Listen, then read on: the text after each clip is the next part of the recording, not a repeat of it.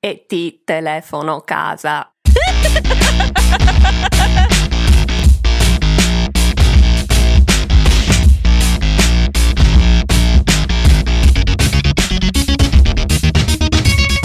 Welcome to another episode of Let's Rewatch, the show where we watch movies that we loved in our youth and see if they're actually still any good. I'm Nick. I'm Bret.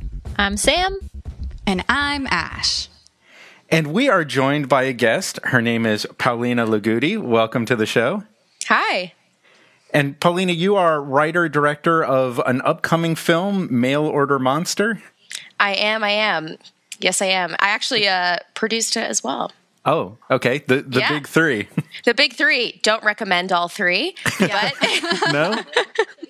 it's a lot of hats to wear. So you haven't slept. How's your sleep cycle? Oh, yeah. No, it's like non-existent back then. Now I sleep like a baby, so it's all good. So the movie's not out yet, still in post-production at this point. So it's out of post now, and we're actually going to be releasing it before the end of the year. So we're kind of in that stage where it's like finished post. We actually premiered it with our distribution company at EFM in Berlin in February. It was a really fast turnaround, actually. So we shot it in July 2017, finished it December 2017, signed with our sales agent January, premiered in Berlin and EFM February, and then we've screened at all the markets since, and then we're releasing it. Technically, I can't say like the release date until beginning of October, which is like only 2 weeks away now, but yeah, before the end of the year, there's only so many months left, so yeah. Okay, and so it'll be in festivals and stuff like that. Yeah. The one and only Portland Film Festival, which is the one that we were like unexpected. Yeah, we weren't really planning on festivals, especially with family films. It's kind of like not always something that's necessary. But Portland is actually, because it's running around like Halloween time, they're showcasing a lot of like monster-based films. So ours being Mail Order Monster, it kind of fit right in the program. So we should kind of like explain a little bit about what the movie's about. It sounds to me, reading your description, that it's one of those like personal family stories built around cool sci-fi stuff. I don't know if I'm saying that accurately. Yeah, absolutely. Having not seen the movie yet. Yeah, absolutely, for sure. It's kind of an ode to a lot of classic family films in the sense that you have the child who's either like lost a parent or lost someone close or has like a family trauma of some sort or a family issue, obstacle. And this otherworldly figure, I should say, comes in and befriends them and ultimately teaches them a life lesson. So something that we see in, E.T., Iron Giant, Super 8, that's not old, but they have that, very similar type of trajectory in the film and similar plot. What's different about this one is it's like female based. So it's taking a lot of those elements and giving it a female story, and it's pro step parent and pro blended family. So it's taking kind of a classic story and putting it in a modern family environment, so to speak. And then we've incorporated a lot of comic book elements to it. So actually anything that has to do with the girls' flashbacks are comic book animations. So the movie's live action and comic book animation. Oh, that sounds great. Yeah, it's awesome. A lot of fun. That reminds me of the Oren Ishii backstory in Kill Bill. Yeah. Oh, yeah. Not exactly comic book, kind of more anime, but man, like that was powerful. I love that stuff. It's interesting because I've been reading some scripts recently, and I've been finding that more and more where people are kind of blending, like what Kick-Ass did. Kind of blending that. Actually, the storyboard artists of Kick-Ass did our animations, did all the hand drawing for it. So they're really well done. And our monster, which was also kind of like an ode to classic family movies, it's not CGI like one little bit. Granted, we're also a teeny tiny indie film where like CGI is like completely out of the question, but it was built by the season 9 winner of Face Off, the special effects show. Wow, because I saw your trailer and I totally thought it was CG because it looks so amazing.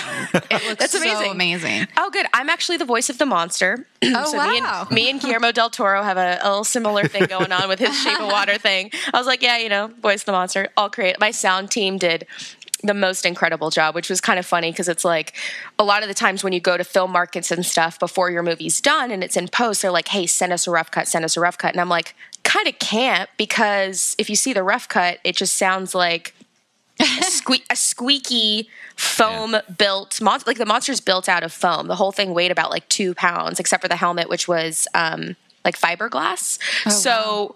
All the weight was created in post. I'm like, you're going to watch this movie and be like, this is the worst thing I've ever seen in my life. Because one character, like one of the main characters is entirely not developed and the voice wasn't there or anything like that. So it was a completely interesting first feature film process because it wasn't like, oh, I'm going to make my first feature film, this really contained, awesome indie drama or something that's just like, what normal people do, which is don't work with kids. I worked with kids. I built a monster. I shot in Kentucky in the middle of nowhere. Like it was a lot. It was a lot, but it was good. So I guess the thing to do is Google mail order monster, which takes you straight to the website. And then you said after October 2nd?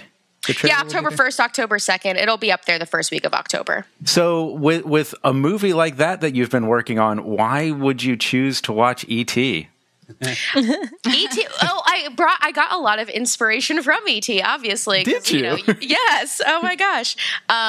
It's funny because when Ash and I were talking, I brought up originally the Iron Giant because we actually designed our monster with a little bit of inspiration from that. The monster's not that, but kind of the jaw and similar with the eyes, except our eyes are two different sizes. And we actually have a little dent in the head like they do in Iron Giant. Yeah. No one will ever see that, but for us. But with E.T., it was another one of those where it was just like, I truly believe family films from our youth, for us and our youth, they were treated as like pretty emotionally intelligent films. And my frustration with a lot of family films today is that they became very two-dimensional, and which is a little annoying. Or they became very, vanilla, very safe because everyone's like, I'm going to make the safe market family movie in order to sell it. It became this like money thing. And I love family movies because I think it gives you a lot of color to play with a lot of different genres. You can, kids are just so emotional. The music that you can use within them, the color schemes, you can play with this fantasy element, but bring that fantasy into the real world, which is really, really fun.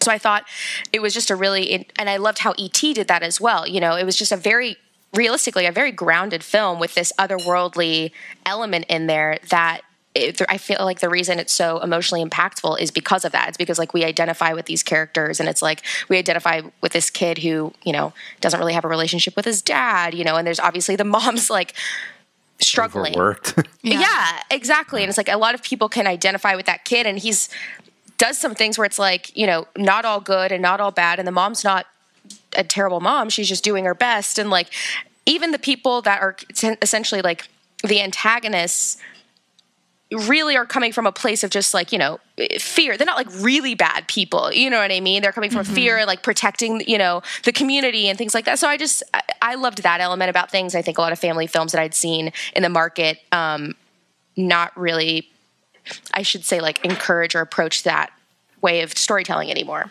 Yeah. We talk a lot on this podcast actually about how like the early 90s movies had this theme of treating kids like, almost like adults, like treating them like they're smarter than adults. Like Jumanji is one that we cite a lot where it's like, it's kind of about the kids in some ways being equally smart or smarter than adults. And that sort of fell out of fashion. And I don't know why, because I definitely agree with you. That always made me connect with the kids more. I think what happened was everything was about like being able to communicate with the generation. So everything was about being relevant and like all of just, plugging in all of, the hashtags and the memes. And it's like, being able to communicate with the youth with all the slang and so much of it. Yeah, exactly. I remember when parents and the adults were considered like the dumb characters and the kids totally knew more and they connected. And also kids often had like an energy that expanded and like a sight that expanded what adults could see. And that was something that you lost and was special about being a kid. And it almost encouraged that like childlike fantasy and the childlike imagination, which now there's no imagination. It's just, about being cool and not being cool and being bullied. You know what I mean? All that kind of stuff. Totally. Yeah. And I think that's why shows like Stranger Things have a huge appeal now, is because it brings back that theme of like, these kids are smarter than everyone around them. They know what's going on. They know what the bad adults are up to before like the police and everyone else. As we've talked about that theme many times. And for me, it's always been a story told from the point of view of the child. And E.T. is the template that I always refer to, because I think Peter Coyote's character in this movie defines that you don't even see his face through most of the movie because the camera, both figuratively and literally, are on Elliot's level. Mm-hmm. And that's the template, I think, of the thing we're talking about, which kind of makes this movie exactly what that thing is about. That's actually really a great point about how you say how literally the camera's on his level too, because that's the point. I mean, even if you watch E.T., you're like, it's a family movie, but really, I mean, it's PG-13, I think. Or is it PG or PG-13? Well, it's 1984 where PG and R meant something different. Yes, right. Today it would be PG-13, but it is PG. Yeah. I know even from when we were going through our ratings, I was like, really? That's considered, parental guidance on that? Jaws had boobies, and I think it was PG-13. Yeah. So it was different at a certain period of time. It was totally different. But point being is, I love that how you recognize that, how it was, getting on the kids' level and really seeing the world from the kids' point of view, and how that was something that we as an audience member get to be brought into, and everything that the adults are experiencing isn't as good. It was like, that childlike quality, that's what we want to get back to. And not worry about growing up so fast. Growing up so fast is a bad thing, where now I feel like every kid wants to be, 25. You know what I mean? Well, now I can tell the difference. Yeah. Yeah. Nowadays, family films are kind of just superhero movies. I can't. Yeah. They're the wacky character that babbles. I know everybody loves the Minions, but I got no time for the Minions. It's just, it's goofiness without any particular inspiration. Yes. Well, and I'm even thinking too about a lot of the family movies that I've seen, because I did a lot of research before this, where I would just go on iTunes and I'd look up what's family movies of 2016 or 17 or 15, really recent, because we all know the ones that we loved. And so many of them were, they're either superhero movies or a dog talking, or, and just giving the kid advice, or just being silly. It was just essentially Free Willy, name your animal, over and over again. I'm sorry, are we saying we don't like Beverly Hills Chihuahua? Yeah. They exactly, and they redo that template a million times, and the dog does funny things, whatever. But then there's also the not coming of age, but kids at school movie. And it's the kids that pose in front of the lockers. And it's I'm the sad kid that's not with the cool kids. And it's very just about navigating that world, which I think 8th Grade did an incredible job, and is not a family movie. And, that's a great way to do it. But those movies kind of get old after a while. And I think kids, every generation is evolving and changing so fast. It's really hard to speak to that world in a film and have it actually mean something years later. You know what I mean? Even as an adult, where I watch E.T. as an adult and I watch it, I'm like, wow, that even affects me today. Yeah. Because it's a timeless story. It's not so about the year right now and it's dated, Yeah. And I think what's so great about those early 90s, late 80s films is that they're family films, and they really mean it. It's enjoyable for the parents and for the kids, where I feel like a lot of family films now are geared to much younger audiences. Yes. And, Pixar will throw in a couple jokes for the adults and that sort of thing, but it's not a broad range story that all ages can enjoy to its fullest potential. 100% agree. Yeah, these are probably bad examples, but like Trolls, or what was the Disney one with the Let It Go song? Moana. Frozen, yeah. Oh, sorry. Neither of those really had... What did you say? I said Moana. Oh. Different thing. Also good. See, Moana was better, but neither of those other two films really had much for me as someone over the age of 5. What, you didn't like Baby Crack, the movie, aka Trolls? No, yeah. Though I am excited to see the Mbim brothers in Trolls too.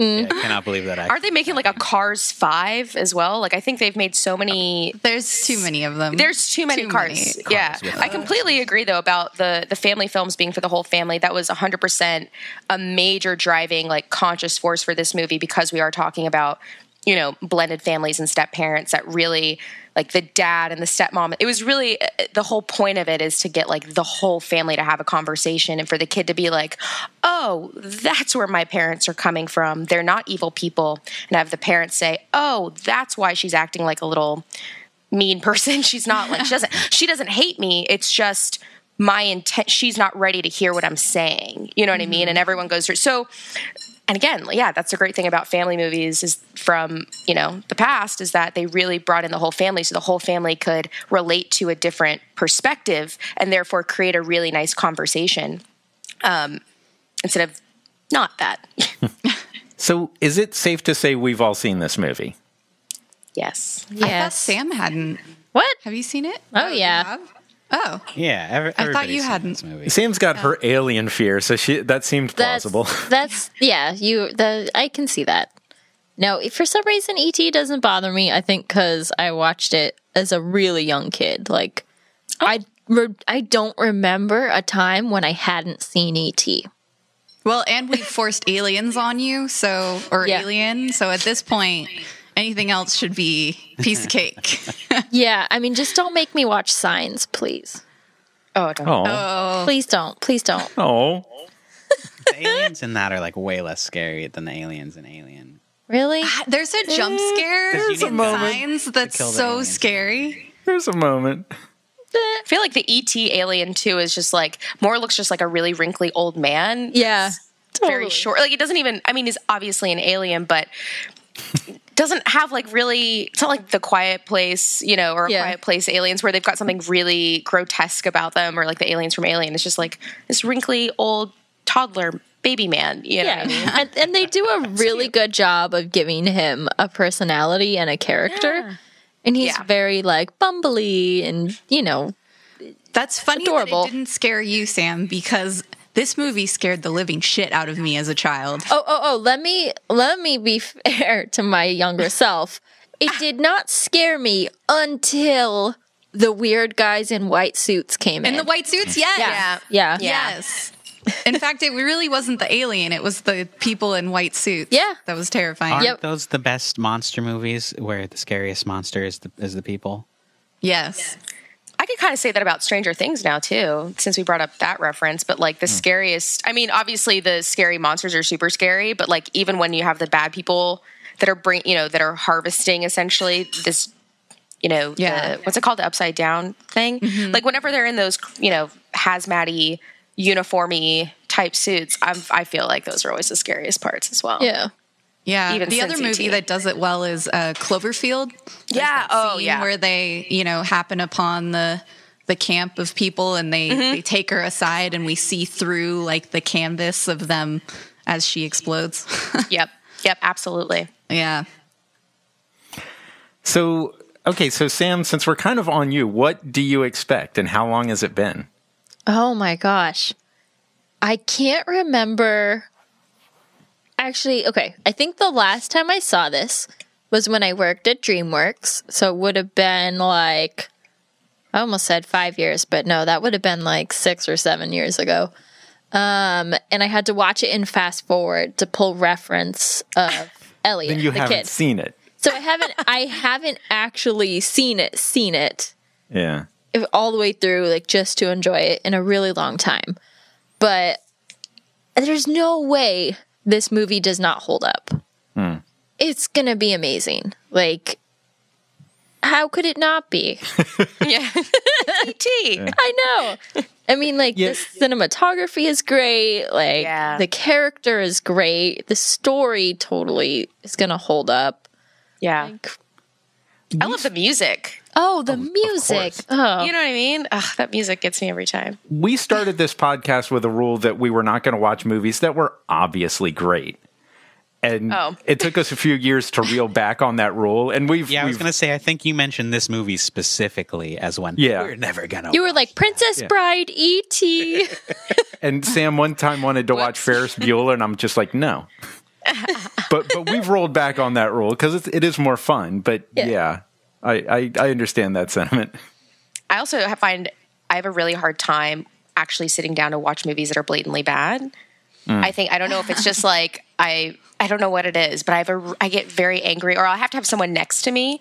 Like, it's really hard in a theater, but I have to have someone next to me that I can just like hit and be like, and just like have commentary back and forth. So bad movies in a theater are just not a thing. So Don't let Bret choose movies. Is Mystery Science Theater 3000 just like torture for you then? Just I've never seen it. Oh, that's the whole premise, is they're bad movies. Great. Yeah, so then, maybe I should do that. What are you expecting, Bret?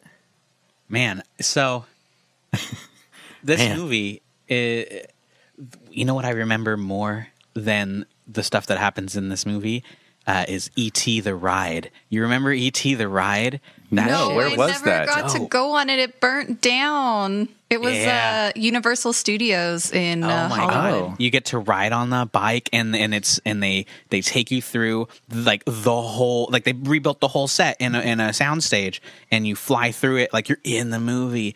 And that's sad that burnt down, quote unquote. It's basically the same ride as the Simpsons ride, like as far as like the way it functions. Whoa, no.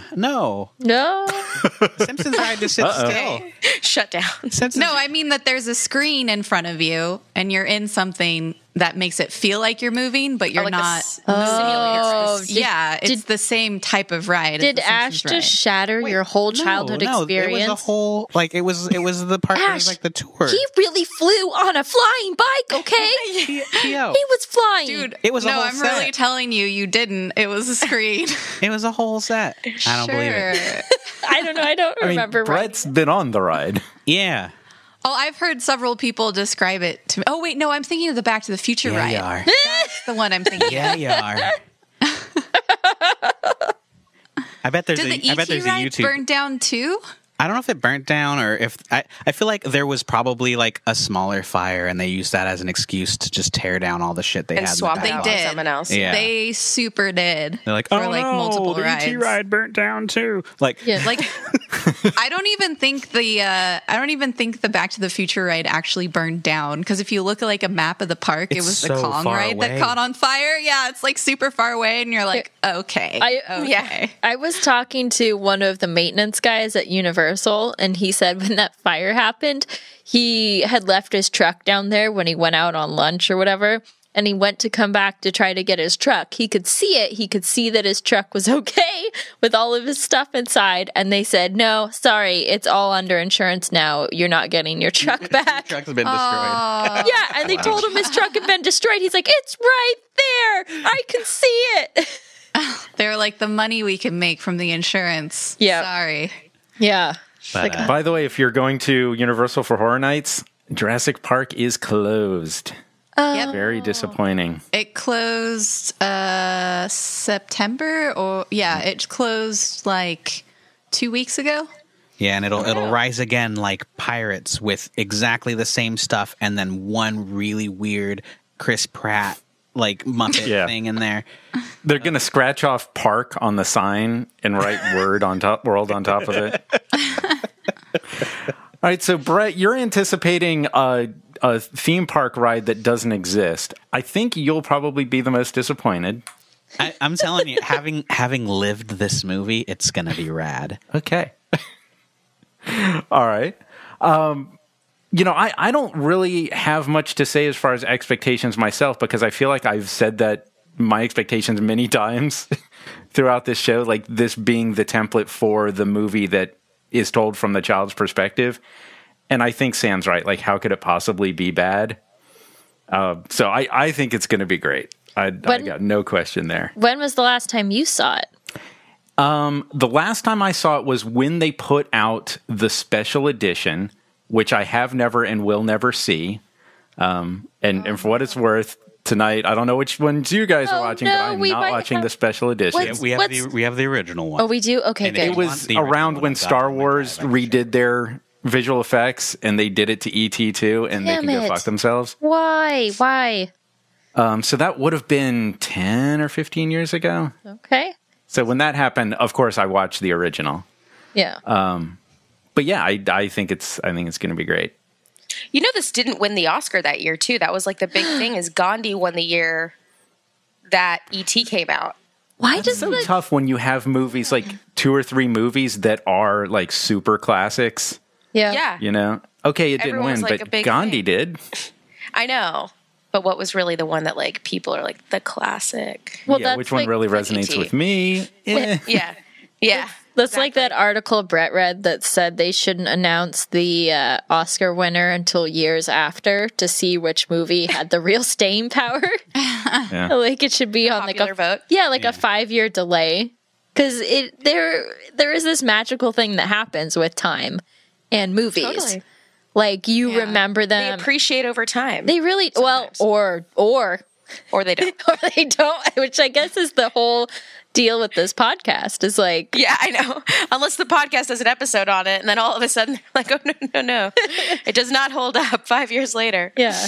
But I mean, for some movies, it really does happen. Like they really do get better with time. Like I would argue, Princess Bride, 100%. Would you, Sam? Would you? Would you Would make I? an argument for Princess Bride? Why wouldn't I? It's my favorite movie. What are you getting at? I'm just saying that you mention it every episode. I do not mention it every. I might. I don't know. It's certainly You possible. do. It's okay. It's That the would be best nice movie. I'll cut If in the a supercut Oscars of weren't you saying it. completely political anyway. Oh, yeah. It's not like it really is based on the better film. So, Ash, what do you expect? Literally nothing except for that scene with the white men in the suits, or I guess the white suits. I don't know if they're white men. Oh, I yeah, don't they're, remember. they're all white men in Probably are. transparent It's suits. 1982. Probably. I have not seen this since I was a kid. And when did it come out? 84. 82? 84? 82. 84. So definitely not when it came out because I was born in 88. 82. But I haven't seen it since then. And I just remember losing my shit at that scene. And I don't know if I've even ever seen the ending of this movie, to be quite honest with you. I've definitely, like, we've all seen it, like, parodied 1,000 times with the bike and, like, flying up. So, I mean, like, I've seen the clip, but I don't know Right. if I've But ever seen That's the not end of the movie. end. I want to say it's Okay. different in context, but who knows? Yeah. And I haven't see, really seen it all the way through. that's all I remember is those two things. Like, I didn't even realize Drew Barrymore was in the movie until I think I was looking her up on IMDb recently, and I was like, wait, what? Like, You're whoa. like, what's Drew Barrymore done? Where'd she Yeah. start? E.T. Yeah. Oh, wow. Yeah. So, like, you all are saying, like, oh, this is undeniably a good film. Like, I can't vouch for that because I literally have no memory of this film. Whoa. So we will see. You are I mean, in that's a for great treat. position Yeah. to start from. Seriously. Yeah. Yes. I've always wanted the ability to erase the mind and watch these movies again. Well, you did start from that point with Heavyweights. It's too bad it didn't work out for you, though. Yeah. Was that the same sort of thing we went into? The whole thing just left my when we went and saw that other Close Encounters. Oh, yeah. Oh. Yeah, and we were all kind of like, we don't really know what's going to happen because, like, I had seen it when I was like 4, maybe. Well, this movie shares a lot of DNA with Close Encounters. Yeah. Well, that was the whole thing. Is Spielberg's writing was Close Encounters, but he didn't write E.T. He like co-wrote Oh. Okay. E.T. I think, but Close Encounters was like his baby. Yeah. But yeah, if you're trying to think, what's the tone like? You not completely like Close Encounters because Close Encounters is darker and more adult, but there's definitely some shared DNA there. Is E.T. Totally. the ants to Close Encounters is Bug's Life? Oh. Okay. No, you're thinking of Mac and Me, which is another brilliant film. All right, so Paulina, what are you expecting out of this? I think we kind of have an idea. Yeah. I mean, I've seen it somewhat recently, kind of. I mean, a couple years ago, but also I was looking at it from a completely different point of view. So, I mean, yeah, I totally expect it to hold up. I think I do expect probably a little bit more cheesiness that I love about the classic family, just like that good old cheesy kid humor. But I expect it to hold up for sure. I'd be interested to see now, like, what details, because it's been a little bit more recent since I've seen it, like what details I pick up. I know it's so interesting. I have a friend of mine that recently told me that she knows Dee Wallace, who plays the mom. I know. And she Dee Wallace taught her how to do do you know what Reiki is? Like Reiki meditation? Mm-hmm. Yeah. Dee is like this Reiki guru now. Oh, wow. Yeah. And teaches people. And I never really paid attention to her character too much. So yeah, I'm excited to just kind of sit back and take the movie in again, since I haven't done that since I was a kid. Before I was focused on so many little details. So yeah. All right. Cool. Well, we didn't talk too much about the filmmakers and the cast. This of course is directed by Steven Spielberg. I think we talked about it quite a bit when we had Laura Haratunian on, and we were we spun the wheel of Spielberg movies. Oh, Lauren sorry. Lauren, yeah. Sorry, Lauren. But yeah, we talked a lot about Spielberg in that episode and talked a little bit about this movie. But yeah, Spielberg, Henry Thomas, Drew Barrymore, Peter Coyote, 1982. So we're gonna watch this film. Go grab a bag of Reese's Pieces, check out the movie, and when you're finished, unpause the podcast and see how we all feel.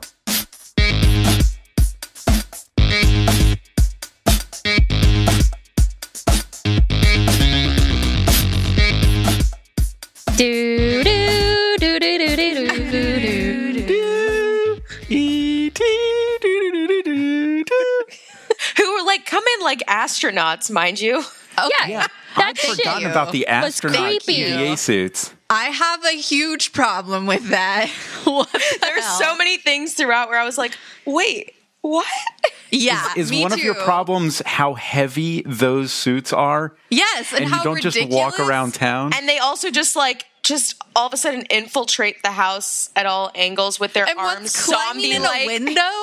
He's climbing through. Okay, we couldn't all use the front door. yeah. And the first thing I thought was I was like, it's got to be a dream, right? This is just the kid's dream. And I was like, oh, okay. And then they roll up with their normal hazmat suits and shit. And I was like, so that wasn't a dream. No, it was What? just to be Spielberg. extra scary. And they've been in the house before, but they decide to all right, everybody pull back from the house. Yeah. And then invade and make it a surprise. Yep. Yeah. Well, And they because they were in the house with the alien scanner too, and they obviously didn't pick up anything. because E.T. wasn't in the house then. Obviously, he was in the woods. I thought the whole shot with the cord in the bedroom was showing that they were finding stuff. Because didn't they That they bug were the house? searching. Yeah. Yeah. I think they were picking up on something. I think the hazmat suits made it clear what their protocol was if they had found anything. Yeah. But let's talk about that power cord, because that is just it's a tiny little scene. They're searching for radiation, but it gave it so much tension with a simple thing, an electrical cord stretching across the hallway and pinning that chair against the wall. Literal tension. Yeah. I would never conceive of doing something like that. It's another moment in that film where I was like, what the fuck is happening? Because that room is not that big. Yeah. Where It is is that that big. cord going? Well, they go into Elliot's room, then they can go through the closet that links to Gertie's room. Okay, but still, Right? it was a little silly. In my opinion. Yeah, there were a couple of those moments. I was also, we were laughing because when the kids are riding the bikes, in the final bike chasing sequence. Oh my God, yes. Before they fly up, and then there's the insert close-up shot of the shotgun being held by the cop, and we're like, a shotgun? With kids? What? Yeah. Why are you gonna shoot a kid with a shotgun? There was no. It's just we're just one gonna of the use a things- shotgun. One of the things that they say that they did in the special edition, and now I can't say about that scene because I won't watch the special edition, but they replace guns with walkie-talkies. Hilarious. There's a lot of Maybe guns. they just cut that shot out entirely. I don't That know. would be better. Yeah, that's much But better. In Robot Chicken this past season, I hope it's been released. If not, I might be in trouble. But there's a really funny gag that they did where they call attention to how weird it is the cops have shotguns and the cops just start shooting down the kids and the aliens from the sky. It's so dark.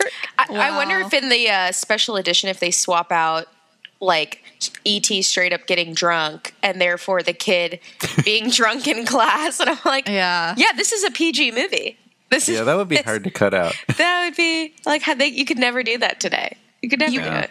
You brought up the bikes, and I thought you were going to mention what I thought was like another hilarious did not hold up moment for me was when it cuts to like them doing tricks on the bikes, and it's obviously full grown men. Yeah, I love that. Yes. So obvious. Oh God. I know. But I think that whole thing kind of supported this fascination with BMX dirt bike in people of my generation. Mm-hmm. Like the kids were so into dirt bike BMX tracks. Probably came from that, yeah. And when they all land in that perfect, like 1, 2, 3, 4, like when they pull up before ET goes off, I was like, oh yes, so great. They're so badass. Perfectly choreographed. Yes. I want to be that 14-year-old kid. He's so cool. Yeah. I know. There were there was also a great moment. I don't know why we noticed it this time, but it's the very first time that Elliot brings E.T. into his bedroom, and you see his table, and there's straight up a Coke can poured, and then like it's glue. You see the liquid that's been poured, like the art team placed. This liquid stays in the same spot. It's just like painted glue, poured out Coke, and like a glued down Coke bottle. And we're like, it's a perfect puddle of soda perfectly placed on that table. I think that's a thing that kids got at novelty shops, like fake puke or fake dog poop. Maybe, later he was actually showing it to E.T. and he's like, this is Coke, you drink it. But he was holding it with that fake puddle attached to it. Yeah. I don't know why I didn't pick it up then. It's one of many things they didn't explain, but it was just weird stuff a kid has in his room. Well, it's like one of those things when I first saw, we watched it again and we're going in, and then Cooper, my fiance, he shot the film too. He was like, wait, that's just like straight up plastic there. And I was like, oh my God, I can't believe I never noticed that before. But that makes sense. It would be like in a kid's room. That makes sense. Yeah. I can't remember what it was, but there's definitely something I noticed of like, oh, I never knew that was that. And it's because I've never seen it in 4K on a big old TV before. I wonder if you guys, because again, I have no memory of this film, so this was like watching it for the first time for me. Did it bother anybody else that all the nighttime exterior shots of their backyard, there's a cornfield behind them? But during the day, there's like a fucking California cliff. Like, what is going on in this movie? It makes no sense for like the exteriors of the front of the house. Like it doesn't match that there would be a corn. At all. Well, didn't we get this feeling that they're building this new housing development up against the forest and like? But I wouldn't. They said the coyotes are coming in. I'd expect dirt, like because it's the California hills, you expect like dirt that goes up to the mountains, but they've got like Midwest cornfields, people that are farming.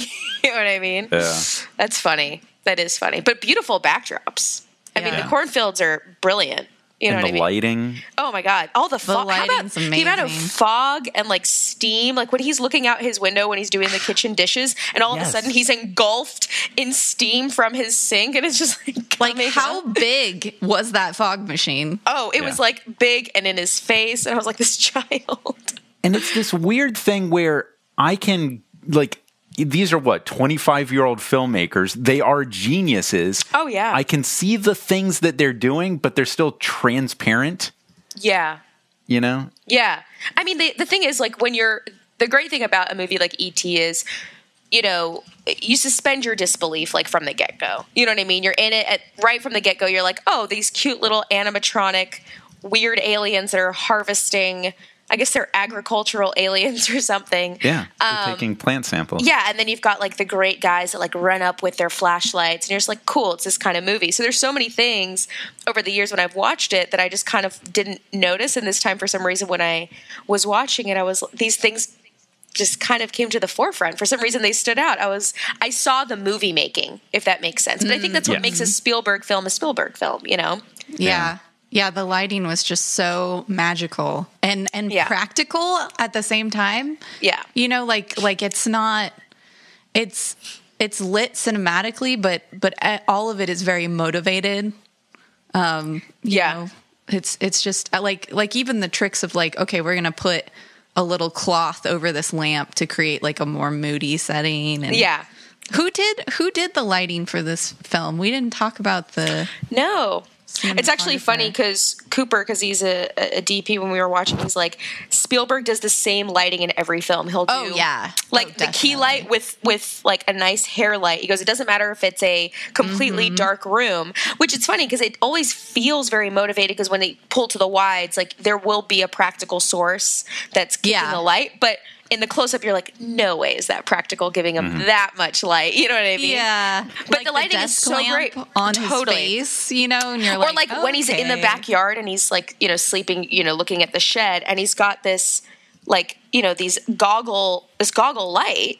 Yeah. Which you're like, why would it just be on his eyes? It's beautiful, and it's such a, you know, great shot. That's but one of my favorite. Kirk accent light on the eyes. Yeah, it's like, what? Yeah, where would this come from? That's like my favorite Spielberg thing is like he doesn't focus on like making everything hyper real. It's just like real enough. The shot needs good light. It's got good light. Who cares where it's coming from? Like, I mean, there's which is great. That's how it should be. There's aliens. Like we can suspend our disbelief. Like, there's aliens, but that light is not 100% perfect. Well, like, there was only one lamp in that room. Yeah, which is like why the whole like this is reality, Greg line is just so great. Yeah, even to this day, this is reality, Greg. Yeah.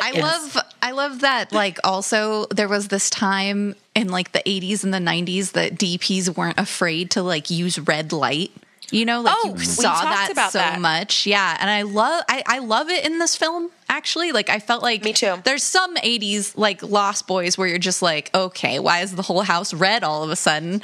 But this film, like, it felt kind of motivated by this like street lamp, which, like, again, where the fuck is that compared to the, you know, I think outside, because it felt sourcey, I think it worked. And because it was so singular, it gave it what I feel like is something that Stranger Things kind of pulls from as well, where it's like that one light. It's not like how some shows now, it's like all of a sudden there's like a red background and you have to believe it's like street lights. You know what I mean? Or so it's like green, very atmospheric. This was like that one beam. And it made you feel like the red was a theme, you know, or it was like a motif throughout that meant something because it was like a singular source, which I loved that. I thought about that this time too. I was like, "Ooh, yeah, that use of red was pretty cool." So how dare you accuse Stranger Things of stealing anything from this movie? I know. Yeah, original. I did not know how much they stole until now. They literally stole that actual child and made him Dustin in Stranger Things. They really did. And the group of kids on bikes going down the street, escaping police and hitting a police barricade, and then a magic thing happens. Well, I knew that one. Yeah, but like I didn't realize they straight up stole a character. Isn't that so like modern? 11 is E.T. Yeah. But like, the Stranger Things is like, oh yeah, the magic of that scene where the kids escape by flying. But you know what? Like, that's lame. Let's have them fucking flip the van. Yeah. They're like, instead of them flying, the car will fly. Yeah. Because, CGI and VFX now are a lot better. Yeah, we were looking up where they shot that because I'm like, this is California. I'm like, where are they getting these redwoods? I know. And so they went to the national park, and I guess they because I thought most of it is shot on a stage, obviously, and so like they created a lot of the greenery and brought that into the studio. But they straight up went to like one of the national parks and like shot up there.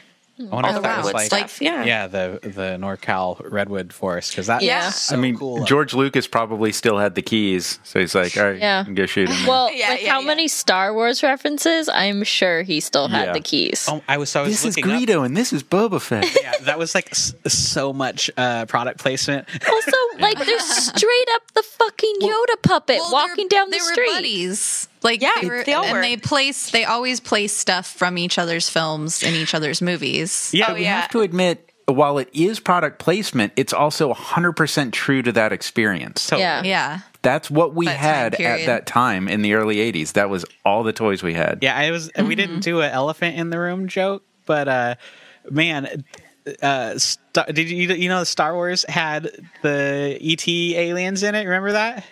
Mm-hmm. Yeah, one of the prequels. Yeah. They were like in the alien council. Yep. Yeah. Oh no.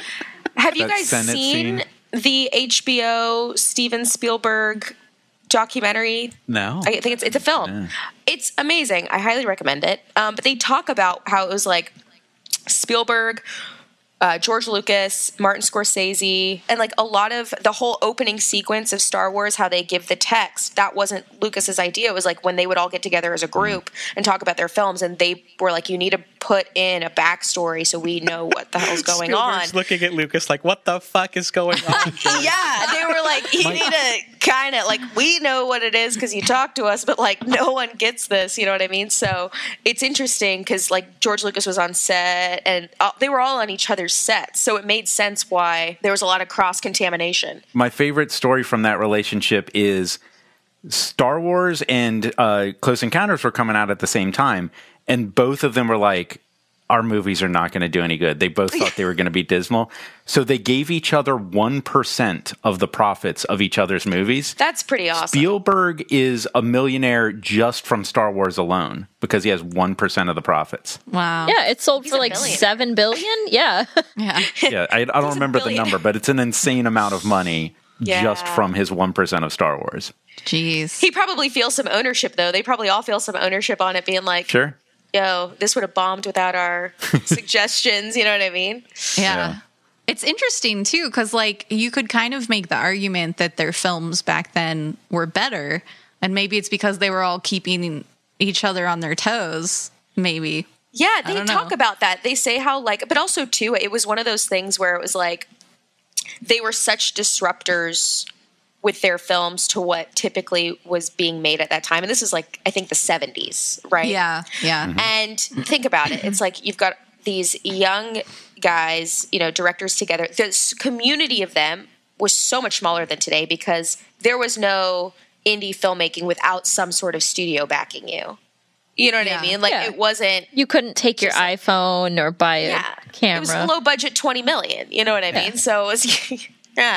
So, it's just like a different when you have, I think, those resources and it's much a smaller group and everything's so heightened and like your whole life is filmmaking. I mean, I think about it now and I'm like, I don't think those guys would have made it today. Like if they were getting started today, it would have been so much harder. If you think about it, one, the competition's a lot harder. Two, again, your budgets are so much smaller.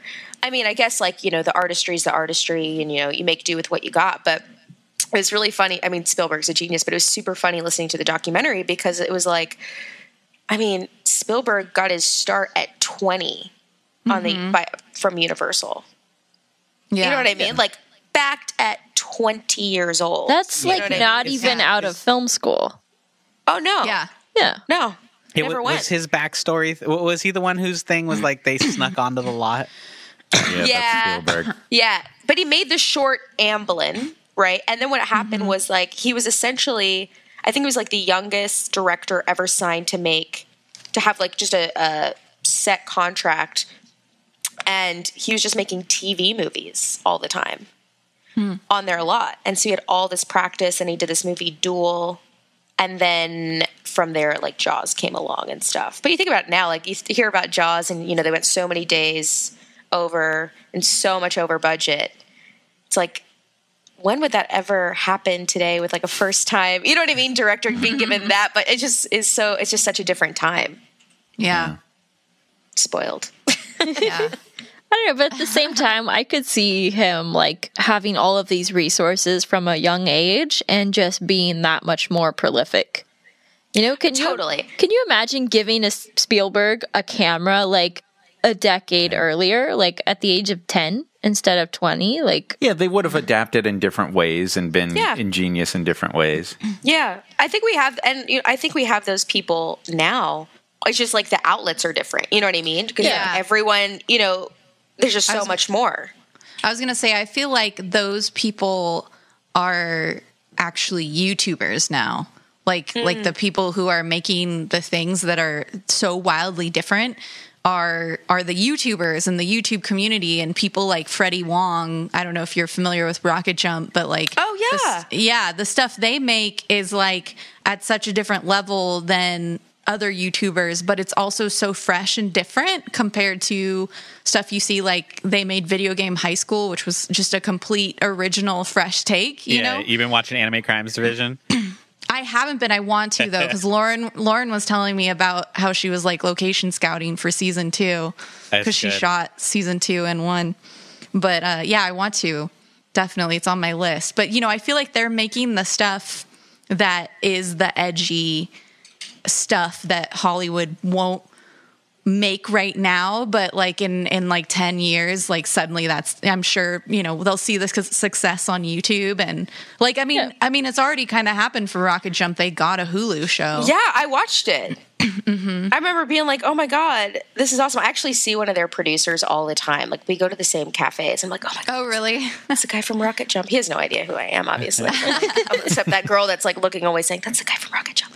I should introduce you to Lauren. She's one of their DPs. She's oh, yeah, really awesome. Absolutely. She's a friend of mine. I thought it was cool. Yeah, I really like Rocket Jump a lot because, it's exactly what you're saying. Like, they've created something really different, but they really are making things for their audience too. They understand the platform, and so they understand the boundaries within it, and like they know how far they can push things versus if they were making things that they thought, they wanted to go to series or HBO or Netflix, like this stuff the stuff that they're making wouldn't go that route. You know what I mean? I think they're trying to go that route, but I think they're like slowly building their way there. Yeah, they've definitely built a lot. Anime Crimes division is one of those things where it's like HBO, I don't think would do a show like that because it's just like it's so much of an in joke for so much. Like the whole thing is like if you've never seen anime, none of this really makes sense.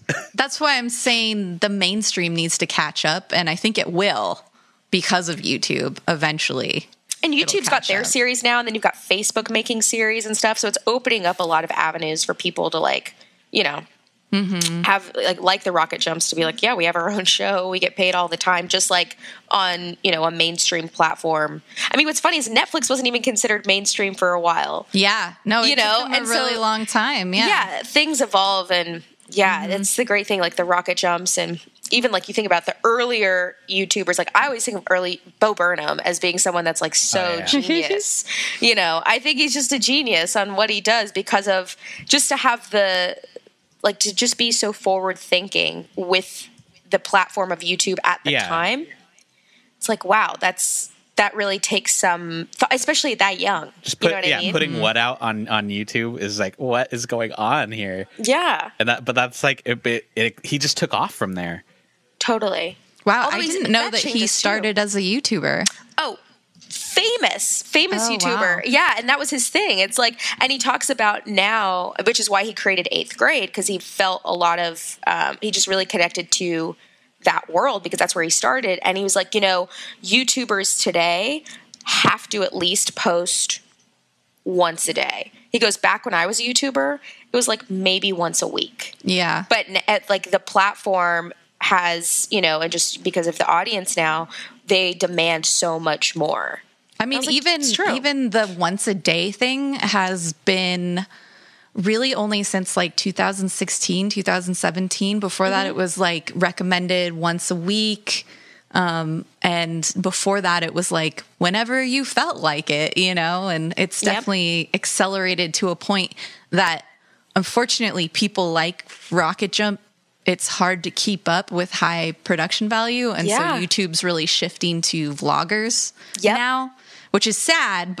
But I'm hoping that another outlet opens up for, people. So let's talk about how much I love the older brother watching it this time around. I made a note. He never about registered that. with me as a child.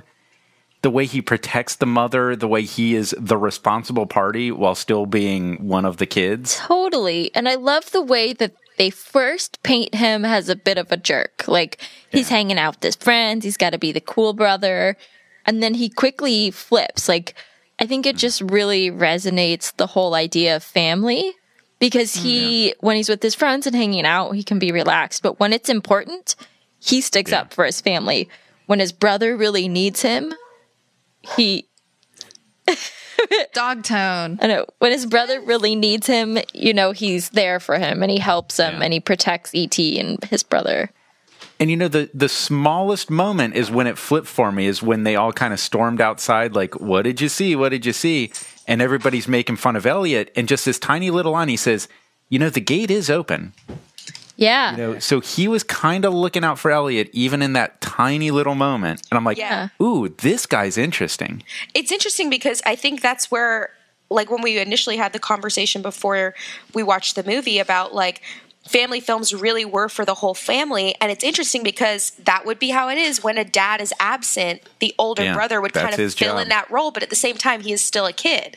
Yeah. You know, so he had to play an interesting role of, like, I'm still a kid that picks on his brother and, like, you know, I have my own kid issues and I've got my friends, but I also know that there's a role here that I need to fill. Yeah. But it didn't seem like an unhealthy way, you know? No. Like, the way they portrayed it was just, like, very innocent and not, like, sort of an uncomfortable, abusive family situation. Like you had mentioned earlier, the mom is, like, doing the best she can, but seriously doing a really great job. You know, she's supportive. Is she doing the best she can? Yeah. She seems pretty clueless.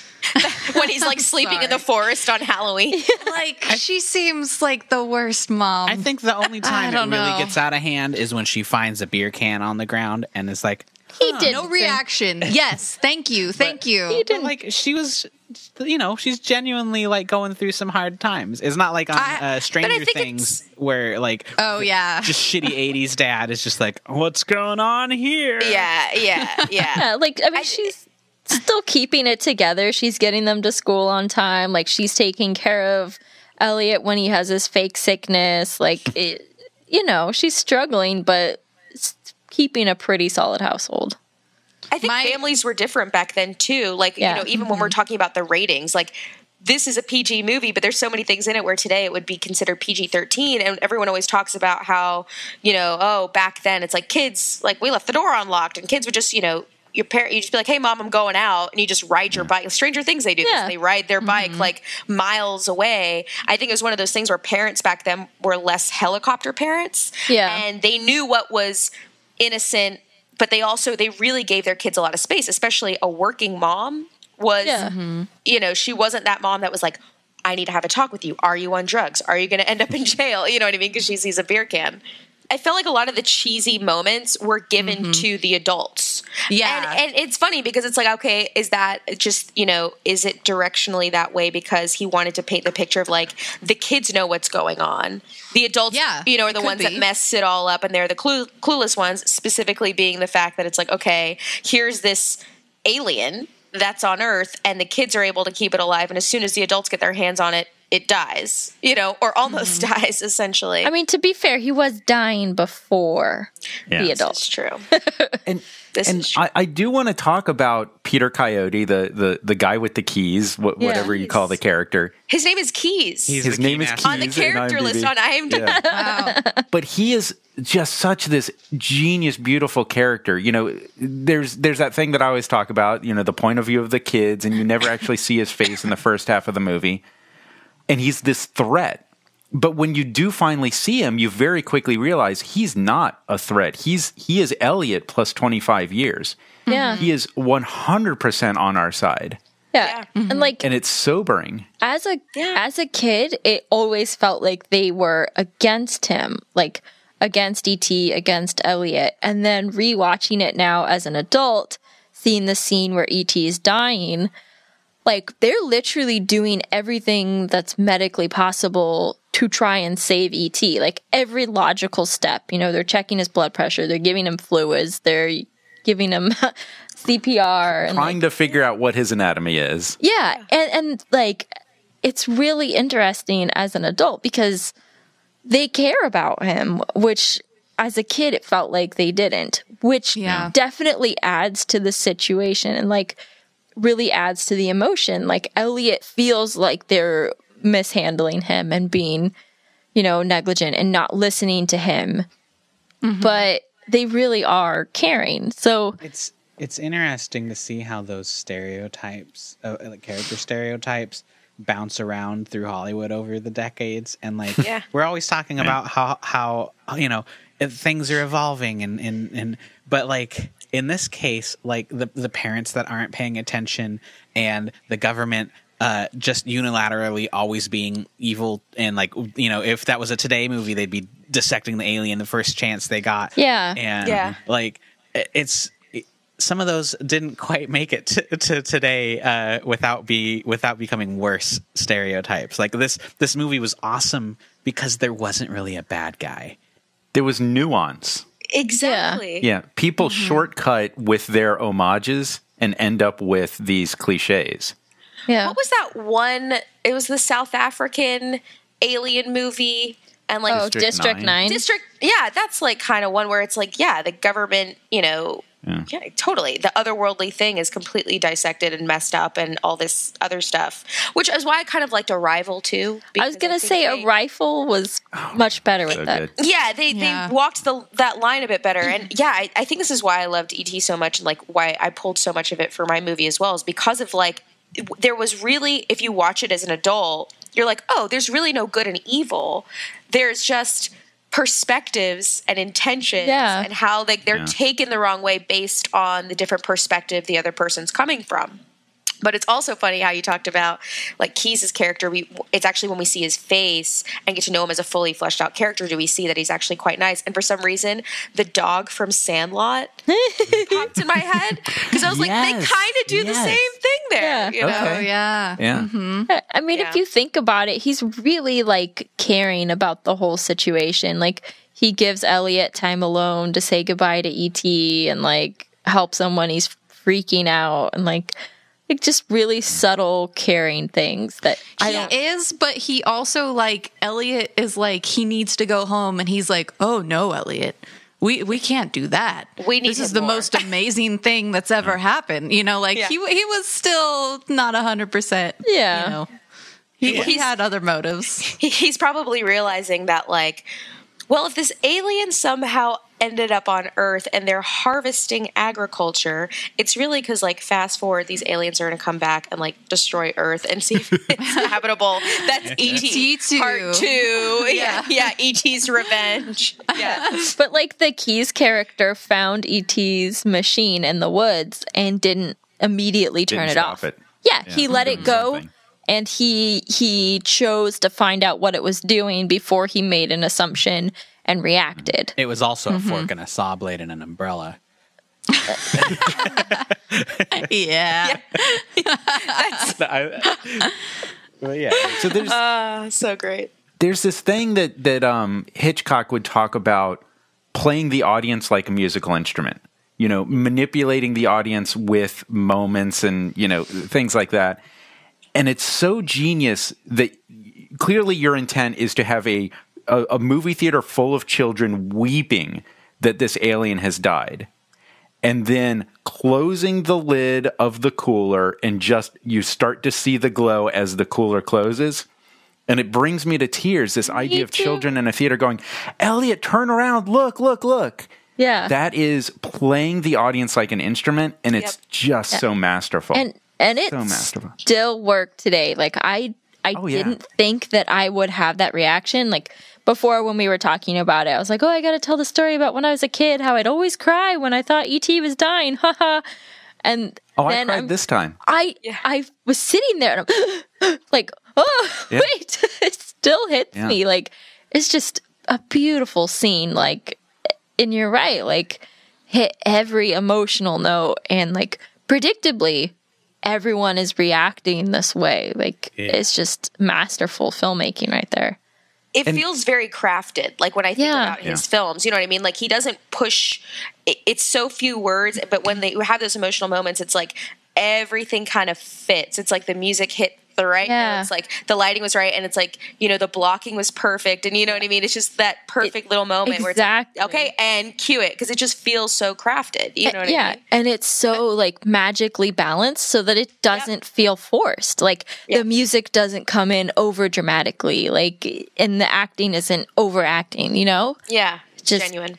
Yeah. That's interesting because I found it very predictable, so I didn't really have an emotional reaction to it. I will say it's predictable, but I still find it, I have an emotional reaction to it, even though I know the emotional reaction's coming. That's why I feel like it's so crafted, because it's like, oh yeah, I know this is going to happen. I know how this story goes, and yet because all of these things come together at the perfect time, this emotional reaction is just going to come. You know what I mean? Or it's like, even if I don't cry, it's like, I understand, wow, that's a heartfelt moment.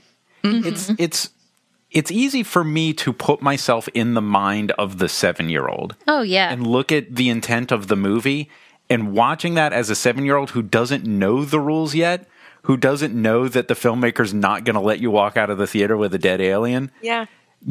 A child seeing that for the first time, it makes me want to watch the movie with a child.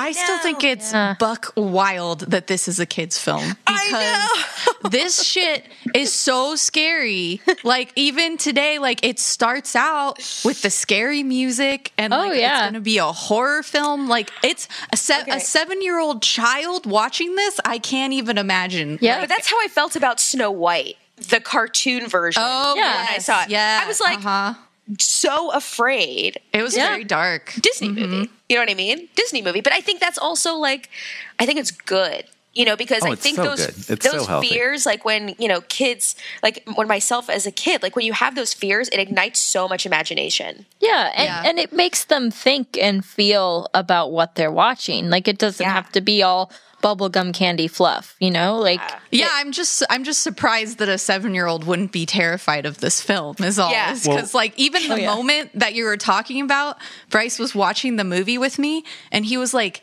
this is a kid's movie, and I was like, it's super fucked up, right? Like, super fucked up. Well, like, but this is what I grew up on. I would have been 4 years old, and I don't know if I saw it immediately. I probably saw it a little bit later, but it worked. and that's what, built my emotional intelligence. Yeah, totally. Well, like that astronaut scene, like, it's ridiculous. It is. It's ridiculous. But even as an adult, that shit's scary. Can you fucking imagine if an astronaut walked through your front door like that? Like, nope. I would nope out of there so fast. That's an impossible astronaut. The slow build in that, where they open the door and they just kind of all stop and stare for like, it must have been like 5 seconds. And you're just, what are they staring at? No vocal reaction at all. It's just a stunned, run to the next exit. Another no window. Yeah, after it cuts to another scene, that moment would be like, hey, so we're with the government. See, I was laughing during that scene too, because the mom's like, this is my house. And I'm just like, that's your reaction? It's just to scream, this is my house? I mean, but it really, like you yell at a spaceman in the doorway. It's so ridiculous. I know, that part cracks me up. It really does sell the point that, like, they're taking over their lives. Like, I thought it was an invasion. It was a really interesting choice that they kept all of that in the house. Like, that's a polite way of saying it. In a movie now, they would just take the kids and the family to a government facility, and it would completely change the feeling of the film. The fact that they chose to keep all of that in their house is really interesting for the tone of the film. Like, it keeps it in a familiar place. I wonder if they were to, like, if this movie were to be made today, I feel like they would have tried. If they were to try and make it more realistic, it would take it too far away from being a family film, I think. I feel like it would be just way too scary, because you've got these, like, straight up home invasion happening. Intruders essentially going to, like, kidnap your little friend. You know what I mean? But isn't that a director doing their job? That regardless of what the topic is, the director should be setting a specific tone. And was very successful in that job. Well, I think it's mostly, if you look at the 3-act structure, the beginning of Act 3 should be in a new location, as it's called. And instead of going to a physical new location, they just made the house into a new location by making it invaded by these people and putting up tarps so that, your beginning of Act 3 should be so different from the beginning of Act 1. It's just a stark night and day difference. Like, literally, often you will see the beginning of Act 3 start. We'll be in a daytime shot and we'll cut to night or something. Like, if you watch movies, you'll notice that sometimes it's even as literal as day to night. Yeah. No, that's a really good point, actually, how they did that. So, I mean, I agree with you, Sam. I think it was more interesting to not go to a different location. But I think that's why you see in other films they go to a different location, because that's usually how Act 3 starts. Because it's easier. yeah, exactly. Because it's easier. Yeah. It's yeah. So I think the one character we haven't really talked about is Gertie. Drew Oh my Barrymore. gosh. She's And I've a figured out national treasure. Yes. here's the job that she had to do in that movie. She was an emotional amplifier. Yeah. She took whatever the emotion was in the scene and just exploded it. And that moment where E.T. is crashing and they bring out the defibrillator and they zap him and immediately hard cut to her weeping. Yeah. And it just amplifies the emotion. And she was so perfect. Damn. I also liked her sassiness. Like, sassy little Drew Barrymore is so great. Also, like, a phenomenal actor. At like what? She's like 4 or 5. All but the that's kids were kids. so good. Yeah. She was 6. During that documentary, Spielberg talks about like specifically directing that scene that you're talking about with Drew Barrymore. And he was saying like he would, I mean, the thing that's so great about, I remember this when I, even directing my movie, like with a kid, their emotions like are just so there on the surface. I mean, just right there. They will get into like believing exactly what you're telling them. And he would tell her like, that E.T.'s dying, you know what I mean? And would like go through it with her and like get her in that emotional spot, which takes 2 seconds because they're, a 5 or 6 year old and their emotions are like up and down multiple times in a minute, And I think like the story was that he kind of had to convince her that it was just, he wasn't dead. Like it's just a scene in a movie afterwards was the thing. I know. But it's actually just such a great choice to have a character in the script like that, because that is what little kids do. Like they do amplify every situation because everything's so much bigger to them. So if you need that, like kind of like that best friend role, like that person that's gonna, punctuate everything, and give it that little bit, she's going to be the great character to do that, but in a way that's also believable and endearing and funny in a very natural way. Yeah. Totally. So directors don't work with kids, but writers, write a kid in there. Yeah. You can sell any emotion you want in a scene if you make the kid have the emotion. Well, I think she's making the argument that kids are easy to direct, actually. It depends. I mean, I got really lucky, and granted, I did something kind of different where we had auditions for the kids, and it was funny, the Madison who ended up getting the part, I think was like my second audition, and I auditioned a lot of kids. But on the callbacks, I auditioned them, and then I took them out and I brought the parents in and I interviewed the parents. Smart. And that was the thing, because I was like, I'm going to be in the middle of nowhere, my first time directing kids. I need parents that I know aren't crazy and are going to work with me, and I get a sense of how the kids are as people based on how the parents are. And it was amazing because there were straight up some kids that I was like, oh, absolutely. That's where you're coming from? Absolutely not. Like, you're not gonna, you'll make my life terrible. But Madison was phenomenal, and her parents are like the nicest people. So she was the easiest on set. But that's the thing is like, kids are really, I mean, as long as they're not in their head and, you create a good environment for them. What's so funny, kids these days that are actors, they're professionals. Like, they are machines. It's insane. If they've been doing this a few times, they're like, I know my lines. And they were better than the adults half the time as far as professionalism goes. It was crazy. But it was only the kids that had the crazy parents where you had to be worried because of just all the, BS that they throw on them all the time that kind of clouds them from just, being a kid and acting. Before we completely wrap this up, can I ask you guys a question that's been bothering me from the beginning of this film? How often did your parents walk around in robes while your friends were over? Because that was weird, right?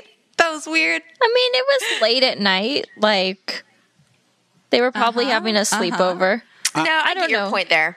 It feels a little inappropriate. I think with a mom with a house full of boys, I would see a little weird. Yeah, if it were like, her daughter had a bunch of girlfriends over and she was like, no, I see that now. I see that. Yeah. I see that. Well, that's what I'm asking is like, was it just like more acceptable in the 80s? My parents never did that, but I don't know. I mean, it doesn't seem weird to me. Yeah, the way I grew up, like, we were the house that had the open door. And you never asked, Mom, can Joey come over? Can Megan come over? Like, they just came over. And like You're, they part just of the family. Yeah, and like if kids wanted to play, they just like opened the front door to see if we were busy. You know? I mean, that was my house whether the mom too. was clothed or not. Yeah, I mean, that was my house too, but my parents didn't walk around unclothed. But like late at night, like it was not uncommon to, like every weekend to have somebody staying over, and like you got to live your life. And I kind of got that sense that it was the same situation there. Like these kids were just over all the time, and the mom was like, ugh, I'm just like, it's not a special occasion. I'm just living my life, being myself. Mm-hmm. Plus, I'd throw out that we grew up in Napa. And even the least nice parts of Napa are still pretty bougie compared to some other places. So, Bret, Bret, you know my parents. They are not bougie at all. I brought it up more as a joke and not as a serious issue, guys. Oh, no, I'm like legitimately thinking about this. I was like, yeah, no, that could never be done today. People would be like calling that out in the movie, being like, wow, she's taking it like this is inappropriate. But when I watched it, I was like, I think because it's never pointed out. You know what I mean? It's never like, oh, we're playing up the fact that these young boys are hormonal and they're going to look at this mom, you know? There was the moment where like she bent down to the dishwasher and the one boy was like faking like he was going to poke her in the ass. Oh, that's yeah. Right. The one that really I noticed was when she hit one of those kids. Oh, yeah. It wasn't much, but just a little swat on the head. And it wasn't even her son. Yeah. That she hit. But that's like how but that makes sense though, because if you're in that time where you've got this open door policy and you're kind of like the mom and kids come over and like parent, like it takes a village kind of thing. I mean, I remember in my family, which we moved around a lot, but even when I lived in Australia and like my family was a big Italian family, doesn't matter if it was my aunts or uncles or like close family friends, I was disciplined by whoever the adult was. You know, it wasn't just like, oh, that's Italian. Not my kids. Yeah, but I'm kind of like, I was used to it, but I don't think that would be something that you would see today. No. As like normal behavior. Yeah. Yeah. That's definitely a different time frame. Yeah. The little things. I do miss the days though, like you were saying, Sam, like when I grew up, it was like, we would just, you know, you didn't have a cell phone, so you didn't call to see if your friends could hang out. You just like show up at their house, and we would show up at their houses. And now, like, if someone just showed up at my house, I'd probably be pretty like weirded out. Like, what? This is my home. Like, couldn't you just text me first? Like, at least text to make sure I'm like wearing a bra. Just could you please? You know? Yeah. If you show up to someone's house unannounced, like you just have to wear the astronaut outfit now. Yeah. It just has to Climbing be. through the window. I mean, I work from home, so like 90% of the time I'm like not even, you know, wearing real clothes. So like the delivery people come and I'm like, my hair's not done, and I'm just like open the door like Nosferatu, like hello. Humans. Yeah. That's funny. Yeah. So should we get some final reactions to this thing? I had one more scene I wanted to talk about. Okay. The bike scene. We Which kind of one? mentioned The trick bike scene with the obvious men? BMX guys. No, like that whole scene. The whole sequence. But mostly like the ending. I mean, this is not a realistic story, but I feel like from the time that they introduced the alien to that point, like it's pretty grounded, you know, like there isn't a lot of supernatural stuff that happens.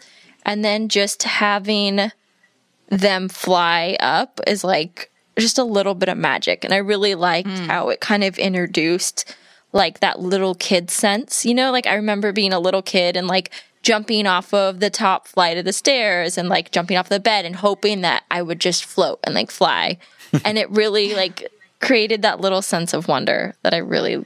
And they set it up really well with the clay balls in the beginning that he makes fly. Oh, question about that scene. So I think I missed. I don't know if I missed something. What was going on? Yeah, I'm like, all of a sudden, like Elliot screams, and then he looks out into a light, and I'm like, did he have an epiphany? We don't see what he sees. I had the same question. I was like, what is going on? And then the brother's like, what is it? And he's like, something scary. And I'm like, what? Yeah. What are you talking about? I'm not even remembering that. it's the guys outside scanning the forest. Oh, maybe. So he's like connected, I guess. There was a sound effect that. Yeah, there was. I think it was intercut before that they were kind of near the house scanning, like in that field. So I think it was. Oh, go ahead. Sorry, Sam. So I think that's what they were reacting to, is they caught a sound or they heard something of those guys outside looking for ET, and it scared them. I just would have been so enthralled with the balls floating in my room, I probably wouldn't have noticed. No, I totally agree. The very distant scanning outside in the dark over the hill through my window. Yeah, but then it really felt like the DP was like, look, the lighting's really good if you just come up and stare at this light bulb. Yeah, so give him a motivation. Just go stare at this light bulb because this lighting is amazing. Yeah. Well, I think the idea is that, like, Elliot doesn't hear the sound first, but E.T. hears the sound and they're emotionally connected. So he feels startled because E.T. feels startled. So that may be it. I Yeah, think but that also, was like at a time that it wasn't clear. It was kind of a little bit of a plant, and then we didn't quite know what was going on. I think also part of the issue is there were a couple of times where that kid, like, I think it's an editing issue because the kid reacts to stuff before it happens. Yeah. So just like the umbrella part with like E.T. opening the umbrella, the kid like reacts to it before E.T. reacts to it, and it doesn't make any sense. And I think it's just like an editing thing. Like if they had the kid react after, it would have made more sense. Did Cooper and I kept laughing. Invent kids react videos? Oh, maybe. Yeah, there you go. This is the introduction of it. You know, Cooper and I kept laughing like during these little editing moments, and we'd just be like, "Oh, Carol, like who's the editor?"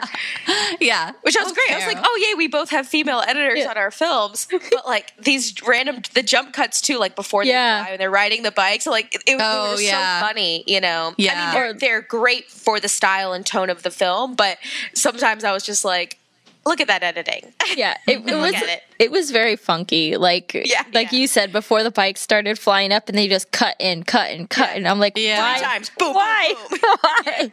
Or in the cornfield where they just cut like all these different angles. Angles? Yeah, that was so weird. A little weird. Yeah, that's great. It was interesting. So, Bret, what did you think of this thing? Your final judgment. It's the final judgment. Before I say whether or not I ultimately thought it was good or bad, I had this thought while we were watching it. Do you guys remember the Never-Ending Story? Oh, no. Yes! Bret. Why would we not? Nobody committed suicide in this movie. No. I did. I love it. I think it's brilliant. I'm just saying. Oh, no. They're on the bikes, running from the cops. The shotgun comes out. And then they float off. And then they all float off. Oh, God. They're super dead.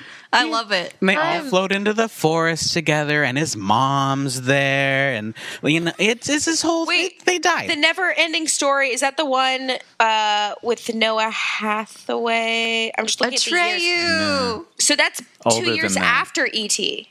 Wow. So what you don't know is that Bret has a theory that the Never-Ending Story is really that the kid just dies up in the attic. Yeah, I think at the end of that movie, the kid killed himself by jumping off of the roof of the school, and then the final sequence is him dreaming that he got revenge on the bullies while he's dying. It's like a Birdman ending. That's deep. Yeah, that's real deep.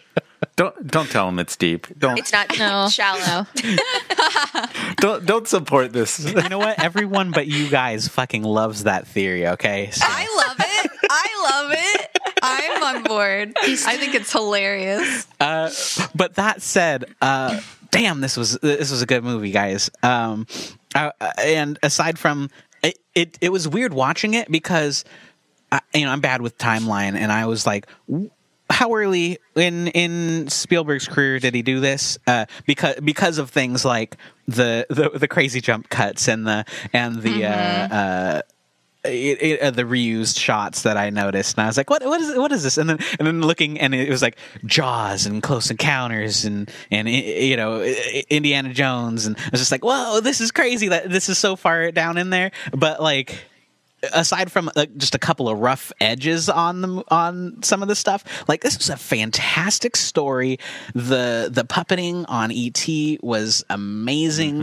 Oh yeah, we didn't even talk about that. Like I felt the personality and what he was feeling, and that's hard to do with puppets. It had a do we know anything about the? Oh, don't squeak the thing, dog. Do we know anything about like the puppet team for this? Did we do any talk about that? Because I had this thought that it felt really Dark Crystal-y. Oh yeah, it does feel weird. I think some of it's a guy in a suit, and then close-ups are amazing animatronics. Yeah, it's animatronic as well. I think somebody had this unbelievably brilliant notion that if you make the eyelids blink very quickly, you've got a character. Yeah. That worked, man. Yeah. If you make the eyes work, you've got a character. Yeah. Yep.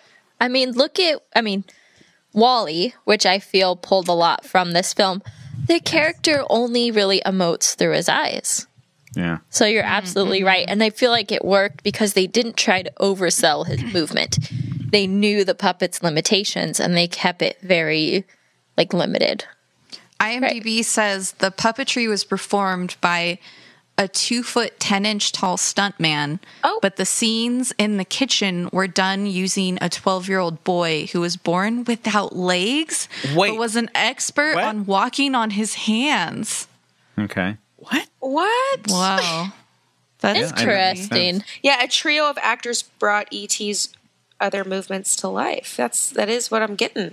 The first voice was Spielberg himself. Look at us go. And it reminds me of the thing we didn't really talk about, but I kept thinking, who is this guy?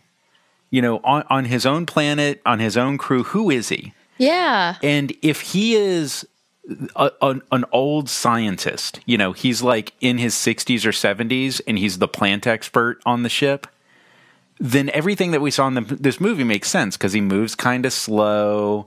He's got a wrinkly face. Like, if this is just an old science dude, the puppetry, it works perfectly. He doesn't have to be fast moving. Yeah. I just took it as that was just because they all moved the same way. Sure. That could be it too. And I'm just making shit up. Obviously he's like the one that always wanders off and oh God, where is he? Or also, can we talk he's about the guy fact that stops to appreciate what's happening? Maybe you guys are on this mission, but look at this. Yeah, I thought E.T. was probably more like his species is the character that Jason Mantzoukas plays in every show, where he just gets off the ship and it's just like, oh shit, a forest, and ran off. Right? Yeah. That's how I thought. Yeah. And then I also thought when the kid's stay, E.T., stay, and he's like, oh, you're cute. I want to go home. Home up there. That's nice of you, but really, he speaks English perfectly fine, but is just so wasted for most of the movie. They're just like, E.T., phone home. Yeah, he's just an old drunk guy. Yeah. It's the alien from Patrick's book. Oh my God. Yeah. Our friend Patrick Edwards wrote a book about a drunk alien. Oh, that's funny. It works perfectly. E.T. Part 2. E.T. the R-rated version. Yeah, exactly. And can we talk about how them calling him E.T. is the equivalent of him calling them human? Yeah. They're just they're like, alien. I love you, alien. Yeah, exactly. Naming your dog. Yeah. Yep. Yeah. Or puppy. Yeah. IMDb also says, because you were talking about the eyes, Nick, that the young actors found the E.T.'s puppet's eyes were too far apart to comfortably look at him in the eye. Ooh. So they had to choose a single eye to look at. Yeah. That makes sense for when the first time you see E.T.'s eyes, really when he's brought into the kid's room and they really it's so much of it's in the shadow. So you're only seeing one eye. And then they do the over the shoulder shot with Elliot and you see E.T. and it's really you see half of him, but it's the first time you really get to see his eye. One eye E.T. So is that all your thoughts, Bret? Oh yeah, that wraps it up. I loved it. It was awesome. And I feel like more than anything, I have like more questions about the puppets and the different stuff. Sam thought Harrison Ford might have been in the movie. There was a guy that looked like him, but that wasn't him. But he actually was in the movie, but they cut his scene. What? Yeah. What? Really? Wow. Yeah. Wow. Like, there's just so much deep stuff about this movie that I could keep reading and talking about, but it's good. If you're listening to the podcast, go watch it again. It feel good for a bit. And you talk about how scary it is. Like, the original idea was a horror movie. Really? Yeah, pieced together from a bunch of different during the ideas. writing process. Mm-hmm. That makes a lot more sense because it's fucking scary in the beginning, man. Like, I'm still shocked. Like, I even think like a 7-year-old kid today would be scared, but I don't know. Maybe not. Maybe they've seen worse things. So, Sam, what did you think? I loved this movie still. And like, I think what shocked me the most is that out of all the movies we have watched on this podcast, I think this movie is the one that I've watched the most like a child. Like, it just brought me right back to watching it like a kid. And, like, I just loved it. And I wasn't expecting to, like, feel as deeply for it as I did. Like, I was like, oh, it'll be good, and I'll appreciate it for its cinema because I've been to college now. But I was, like, in it. I was feeling everything that I was supposed to, just like I was a kid.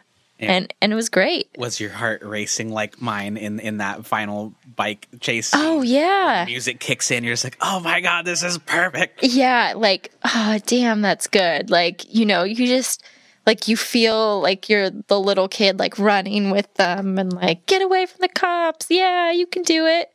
Like, it's brilliant and totally holds up. There's funkiness, as there always is, but there are so few movies that get that emotional reaction, So I'll echo that, and there was something I said when we watched Superman. Like, somebody said, "Did you watch it as a kid?" And I said, "I'm 40 years old. I watched it last week, and I watched it as a kid." Yeah, that's how you have to watch these movies. And if you can successfully put yourself in the state of mind of the intended audience, which is a 7-year-old.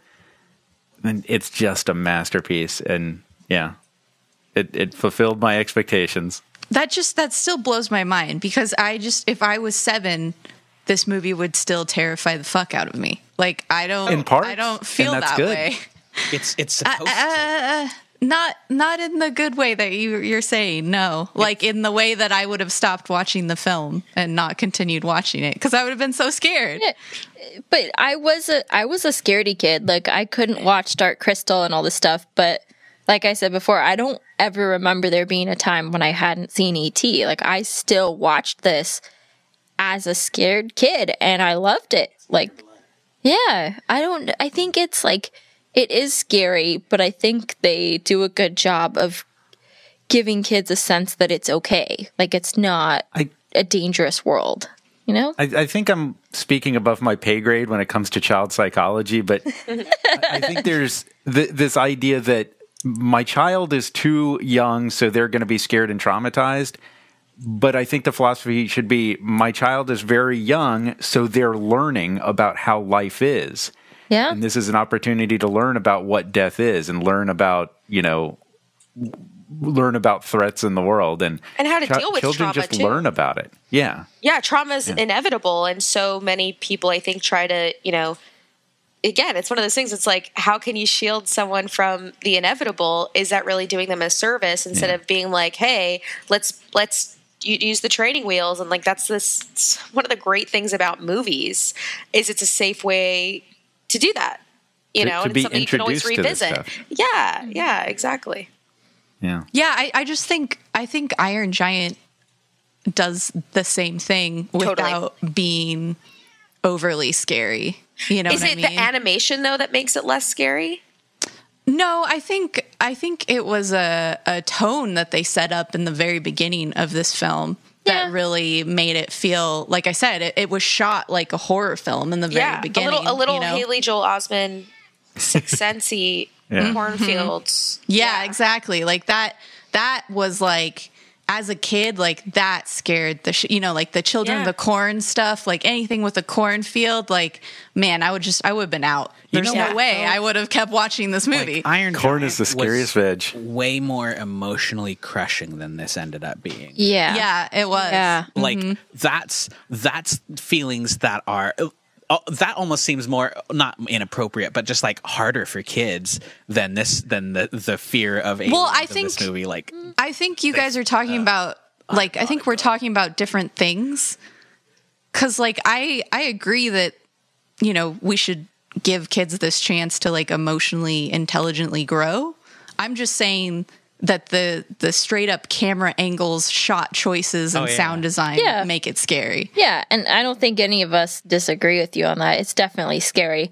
But I think it's done in a way that feels less like a horror film and just feels a little more real. You know, like walking to go get a drink of water in the night is a little scary as a kid, as opposed to like there's a real threat, you know? Yeah, it definitely had that like perceived threat feeling throughout a lot of the movie. Yeah. I mean, I even felt that way about like the Goonies when they were straight up kidnapped, you know, and held hostage. Oh yeah. And I thought they were going to die. You know what I mean? You know, like that was just the thing about family movies back then, is they really took pieces from other genres and they didn't shy away from the possibility of like kids being scared, because you know, they weren't afraid of parents not letting their kids see it, because that wasn't really a thing that you had to worry about back then. I assume, you know what I mean? But that's also the cool thing about it, is that like, yeah, you're, you know, just like any movie, you are going to have some kids that they're going to be like, I'm too scared to see it, you know? And maybe they will see it when they're older, you know. Maybe they'll show it to their kids. They'll be like, oh my God, I never, you know. I think that's the cool thing, is they do hold up, and there's that nostalgia from so many sides of like, I was too scared to see it. Then also like, oh my gosh, I loved this movie as a kid. Yeah. So Ash, did you have any other final thoughts on it? Yeah, I guess I'm going to break some hearts. I thought this movie was just okay. Sorry. Nah, it's good. I thought, I don't remember like 90% of this film, so it was kind of like seeing it for the first time, so I didn't have like any nostalgia attached to it. And it in my opinion, didn't hold up in several ways. It felt like kind of cheesy a lot of times. And like the movie started, I actually really liked the beginning of the film. And I liked that scary horror sort of vibe that was going. I love the fact that we're like always on this long shot and we're never seeing E.T. up close really for very long until he's actually in his room. And I like that there like builds up this suspense and everything. I think there's lots to like about the film, but there were just so many things that were like so cheesy to me that didn't hold up, that like made it hard for me to become emotionally invested in the film. Like I said, like I was just like laughing at times that I think I wasn't supposed to be laughing. So for me, I didn't really have like a big emotional impact with any of the characters or E.T. E.T. still creeps me out. I just think he's weird. It's still weird to me, He's like really the character creepy. design. Like, yeah. And I remember that really bothered me as a kid, and it's still like, I never was like, oh, I like this character, because he's just too weird. And like the way he moved when the kid was like outside with his flashlight and he like comes walking up towards him is so just alien and strange. Like to me, movement is like the scariest alien thing, which you don't get from CG anymore because CG characters move so fluidly. But like, so I don't know. I never really felt like attached to E.T. that much. So you think, I just kind of felt like it was okay. This might be the premise of the podcast thing, where like the modern viewing audience might see more of the flaws than the nostalgic paints. I do, yeah. Memory, and I think it unfortunately like it's enough to take me out of the emotional impact. But that being said, I mean, you can't argue that, you know, that the direction and cinematography and filmmaking like is not good in this movie. It definitely is. It's just there's some things about it that I didn't really find held up. And it's not really a movie that I feel like I would want to watch again, personally. I don't know if it's so much like the modern viewer as it is an age thing. You know, like when you see things as a kid, they seem more real because you're that naive. You know, like you go to Disneyland and you think the pirates in Pirates of the Caribbean are real people and not animatronics. I think it's a similar thing. Like we know it's not real as an adult, but we remember how it made us feel as a kid when we thought it was real. And then watching it now without having that backstory, you know, and especially somebody who looks at, you know, effects and does their own VFX, like you're looking at it through that lens. So you see how these don't look real. I actually thought the visual effects were pretty impressive and held up really well. It's more the storytelling that I thought was kind of cheesy. I get that. I can totally see that.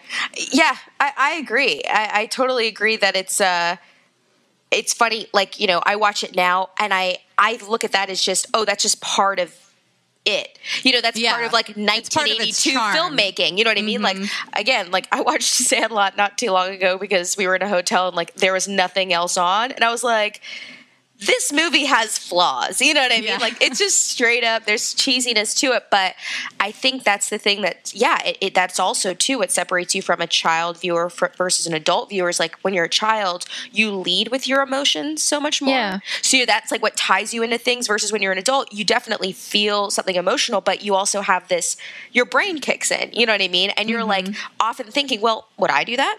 Is that how I would see it? You know, like, so you often are using a more like logical point of view along with your emotions. Totally. So I think that's kind of like, I feel you there.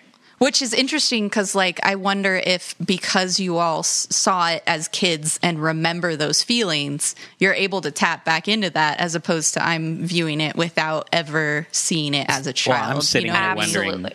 Oh, go ahead. Sorry. Oh, no, go ahead. I was going to make a joke. Okay. I was just giving it like an absolutely, like a what kind of Drew Barrymore as a little kid punctuation here. Yeah. Yeah. I'm just wondering if like what you're implying, Ash, is that, you know, when this movie came out in the theaters, parents were leaving with their kids being like, what, was I supposed to care about that alien? Like, I mean, maybe, I don't know. I didn't really care about the alien. Sorry.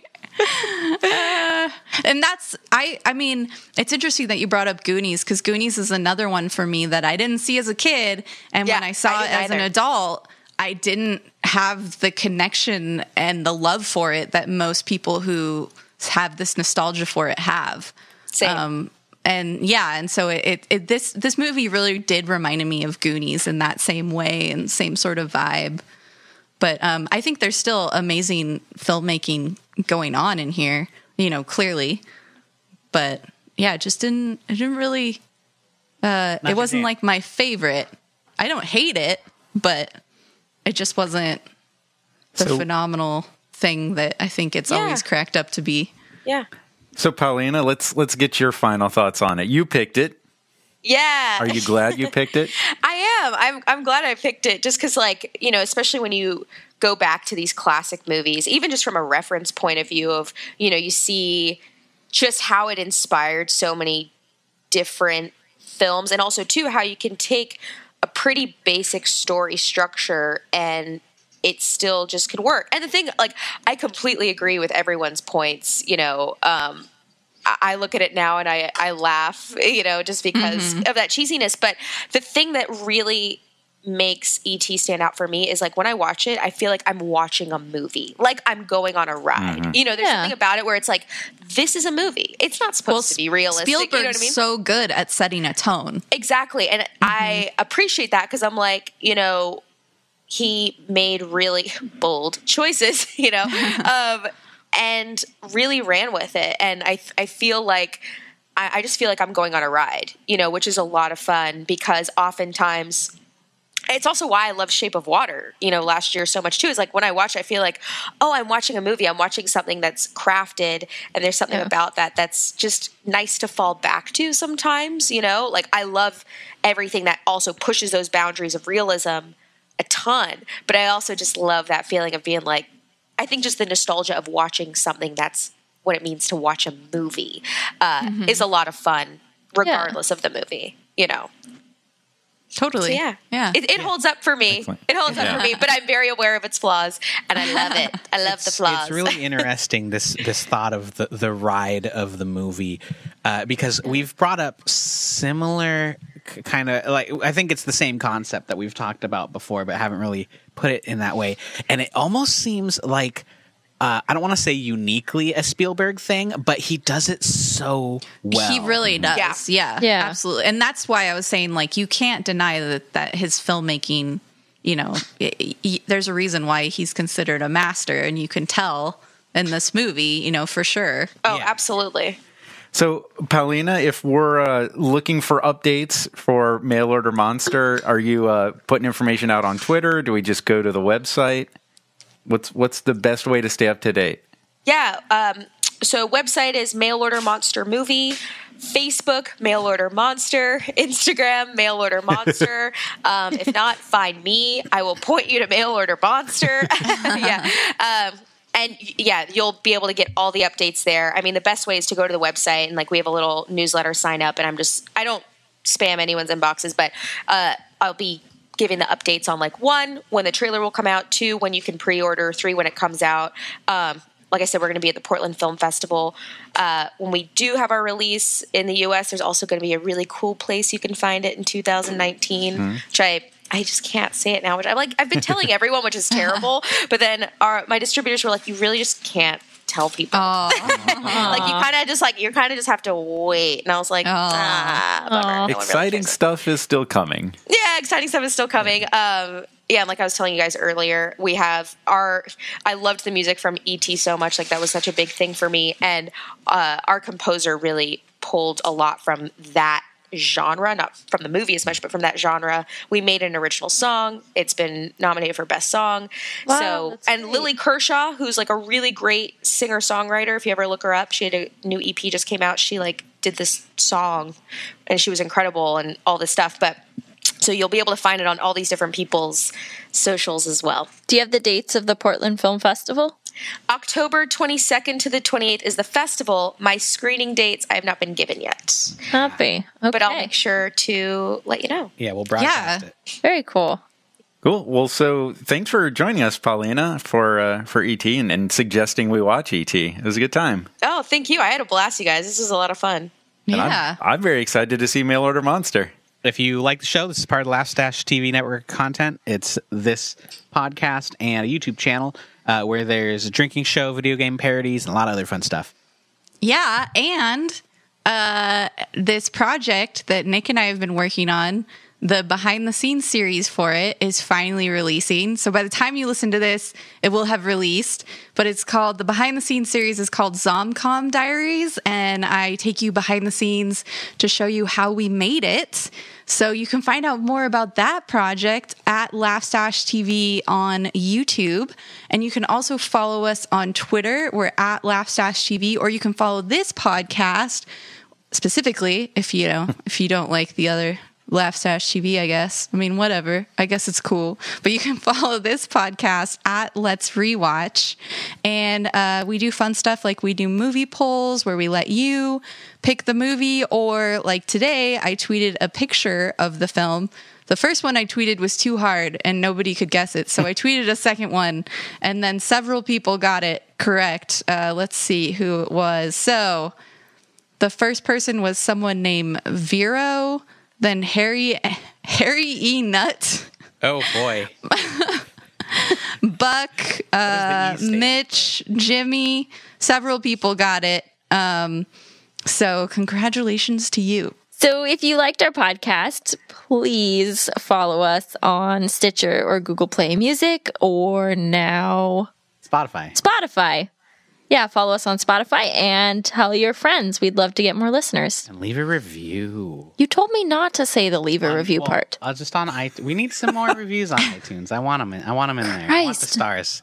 Give us those stars. Gotta review them all. Review them on. Cool. So make sure you check out Mail Order Monster, and thanks for joining us for this episode. And make sure your podcast feeds are up to date. Tell your friends. We'll be back in another 2 weeks for more Let's Rewatch. Yeah, next time the James Bond series is dragging the bottom of the barrel here, we're going to watch License to Drive. Wow.